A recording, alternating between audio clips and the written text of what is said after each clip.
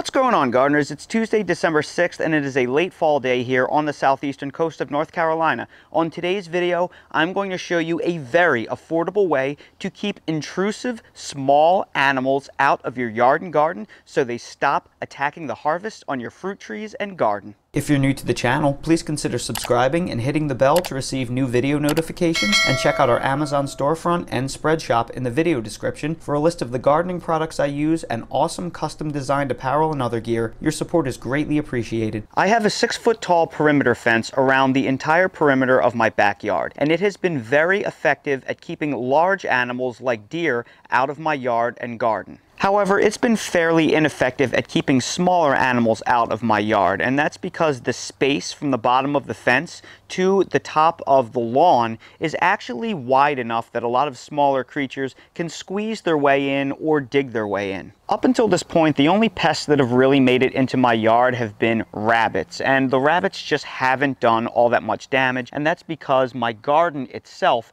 is fenced in pretty well, and the rabbits haven't been able to get into my garden, and they just can't really damage my fruit trees because they're too small. So because of that, I haven't really done anything about it. However, this has all changed recently, and that's because something has been able to burrow its way under my fence and has damaged half of the satsumas on my brown select tree and also ate half of my persimmons, and this happened over the course of only a couple of nights, and I found evidence that they were able to burrow their way in, so I'm fairly confident it's probably either a raccoon or a possum. Now we're dealing with substantial damage, and this means war. So I've been trying to design a way to keep these animals from digging and burrowing and squeezing underneath my fence. And I looked into various dig barriers that are designed to keep dogs from digging out of the backyard and escaping from underneath the fence, and they are incredibly expensive. To put up 40-50 feet of dig barrier, it would cost hundreds and hundreds of dollars, and I just don't want to spend that much money.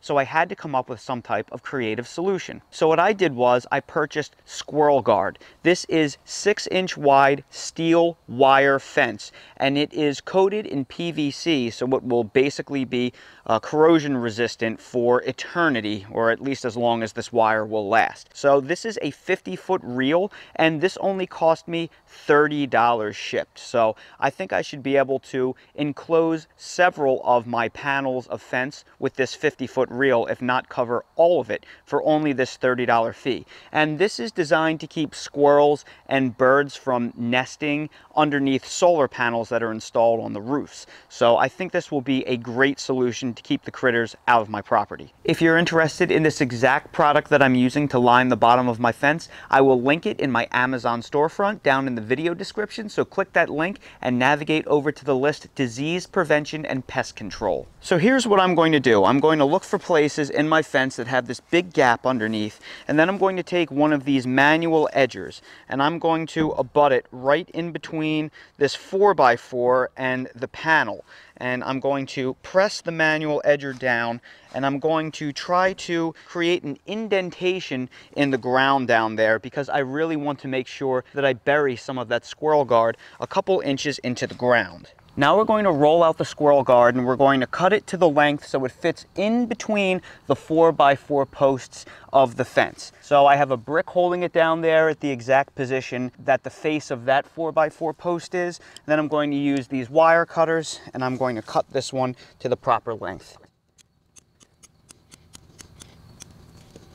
Okay, now I have the Squirrel Guard cut to length, and I also have it embedded about 2 inches deep into this little trench that I cut into the ground using that manual edger. So now that it is embedded so nothing can dig through without digging, a full-on tunnel into the ground, I'm going to start securing this with a stapler.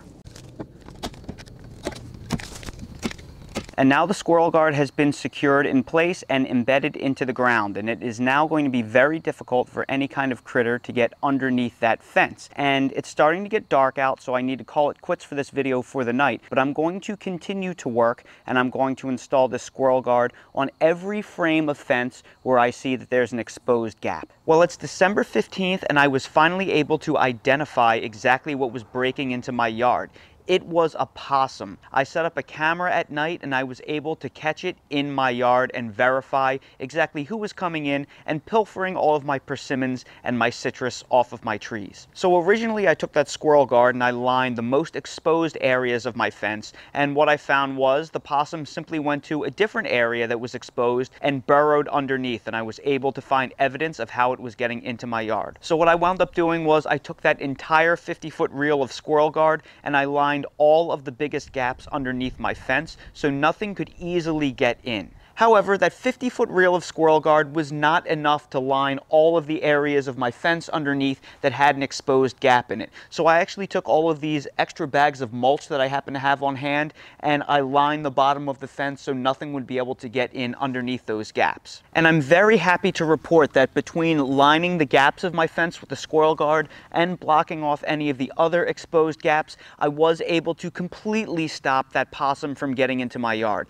Since I did all of this and cleaned up those exposed gaps, it has not been back and my orange tree has been safe. However, my goal is to eventually line all of the gaps underneath my fence, so I did purchase another reel of this exact same squirrel guard, and just like I mentioned earlier, this exact squirrel guard is linked in my Amazon storefront link down in the video description, so click on that and navigate over to disease prevention and pest control if you want this exact product. It's working fantastic. So that 50-foot reel of squirrel guard will be able to finish up the areas of the fence that has gaps underneath it. You can see where that mulch bag ends and that mulch bag begins. Those are the gaps that I have. However, there is nothing technically stopping that possum or any other mammal from burrowing under this area right here, which does not have an exposed gap, but you can still dig through. So eventually my end goal will be to line this entire portion of the fence with the squirrel guard. And that unfortunately is just a consequence of how my yard is laid out.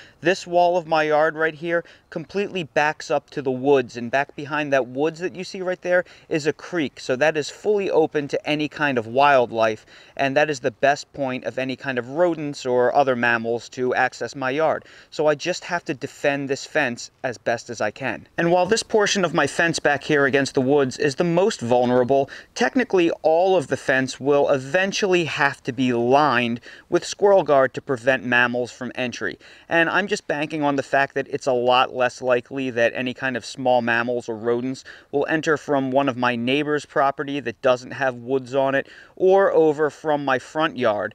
But if that's the case, there's really nothing stopping any kind of mammals from getting in from anywhere or even burrowing underneath the fence access points. They can get in through the gates if they want to because there is open space underneath. So technically speaking, there is no way to 100% rodent-proof or pest-proof your yard. If there is a will, there is a way, and technically things can find a way to jump the fence or dig under no matter what you do. But I am very happy to report that by simply taking away the biggest access vulnerabilities of my yard, that is the gap between the fence and the ground up against the portion of my yard that faces the woods, I was able to at least temporarily stop the possum from getting in. And I'm very happy to report this was a very cheap way of me being able to do this because, like I said, dig barriers would have cost me hundreds, if not thousands of dollars to line the entire perimeter of my fence. And being able to buy those 50-foot reels of squirrel guard, which seem to be just as effective for less than $30 a piece,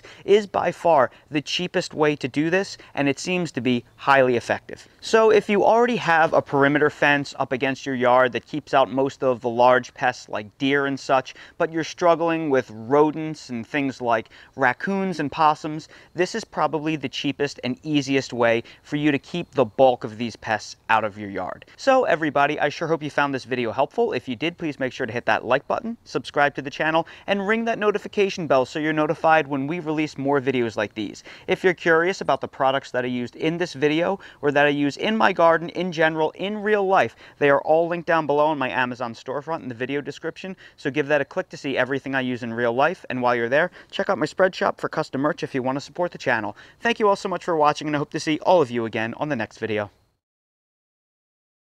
Dale, what did you do? You wiggled your way out of your pajamas.